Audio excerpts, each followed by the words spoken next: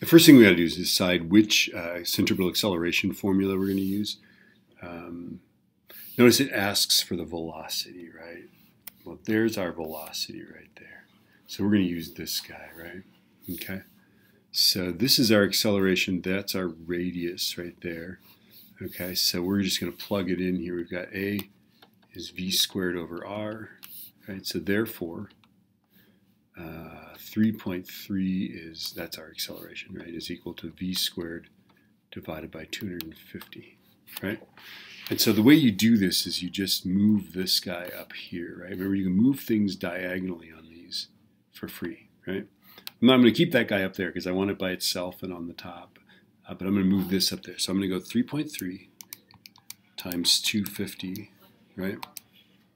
And I get 825, and then that's v squared, and then I'm going to square root that. So go second square root, second answer, and you get 28.772 meters per second. Ta-da!